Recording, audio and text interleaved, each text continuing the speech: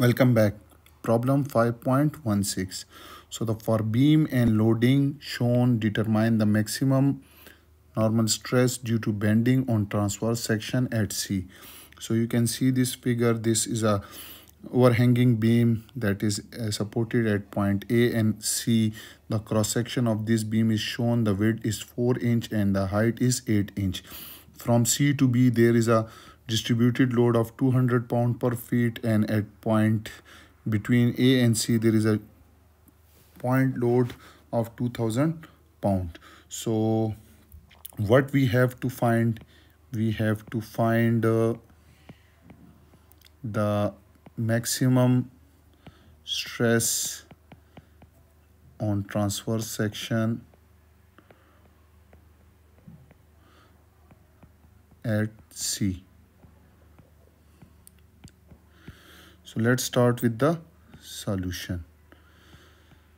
As we have been asked to find the maximum stress at point C, so we will cut the beam at point C. But you can see there is a rolling support at this point, so there is a reaction force at this point as well.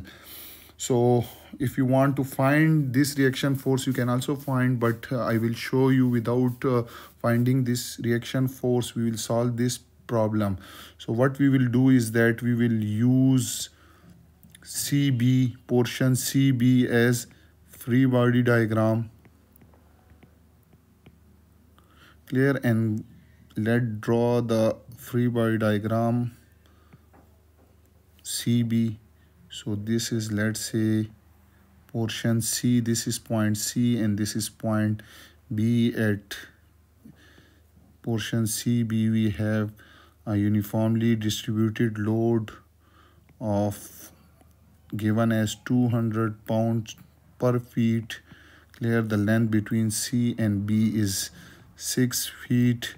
Clear. So when you cut this beam, definitely you will have a shear force that will be since we are taking the left side portion, this portion, so there will be a shear force V and there will be a reaction moment M.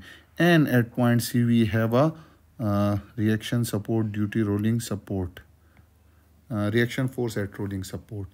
So let's move and further solve it in order to find the moment, because we know that maximum stress is equal to M into C divided by I. So we are interested to find out this moment at point C. So for moment at point C, we will take the equilibrium condition that sum of all moment about point C is equal to 0, and taking the counterclockwise moment is positive. So moment at point C, there is no moment due to reaction force because it is passing through point C. So definitely you can see there is external moment, that is minus M. So minus M is there. Now the other moment due to this 200 pound uniformly distributed load, so you have to convert this load into a point load. So for that you have to multiply 200 into length of the beam, which is 6 feet. Clear, and it will be converted into a point load. So this will be equal to 200 into 6 feet, which is equal to 1200 pound into feet. Okay. So, and the perpendicular distance will be equal to half of this, so it will be equal to 3 feet. So minus, because it is producing a clockwise movement, so minus 600 into perpendicular distance is 3. So their sum must be equal to 0. Okay, so 200 into 6 is 1200 into 3. This is not 600, this is 1200, because you can see this is 1200. So 1200 into 3. So from here you will get the moment at point C, which comes out to be minus 3600 pound into feet. And if you want to convert it into inch, so you have to multiply it with 1 feet is equal to 12 inch. So moment will be equal to minus 43.2 into 10 raised to power 3 pound into inch. So you have this moment. Now you know that C is equal to, this is the centroidal or neutral axis, so it's this C will be equal to 8 by 2, which is equal to 4 inch. So C is equal to 4 inch and I is equal to BH cube over 12. So B is 4 inch, you can see this is 4 breadth and height is 8. So 8 cube divide by 12 and this I comes out to be 170.667 cubic inch.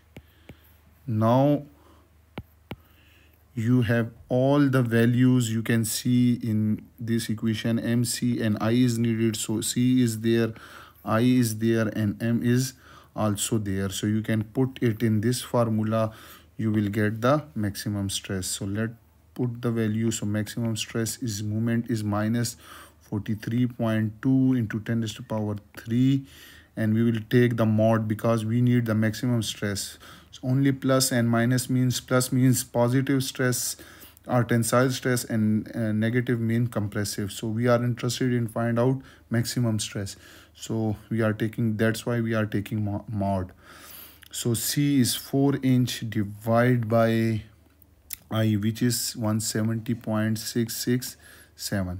So when you calculate this maximum stress, that comes out to be 1.012 into 10 raised to power 3 psi, and in term of kilo, so this will be equal, maximum stress at point C is 1.012 ksi.